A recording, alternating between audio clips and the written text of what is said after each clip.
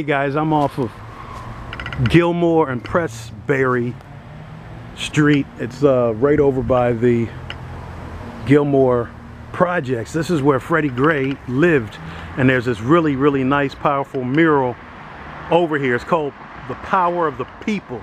And of course you can see Freddie Gray up here.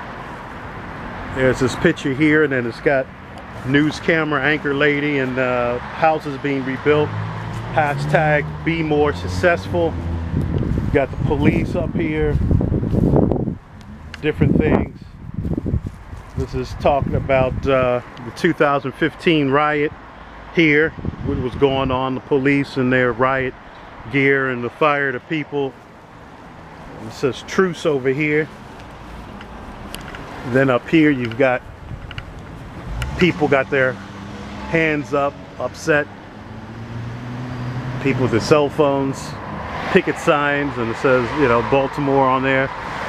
So this is a pretty nice mural, and these are the people that the artists hashtag them. Some of the people there that the stolen dreams. I don't know exactly these are the artists that did this or some people that have laid the rest. So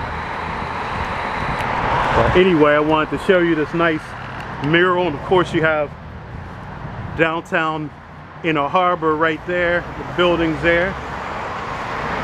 That's real nice. But no, the mural actually is by these folks right here, the artists. Right there.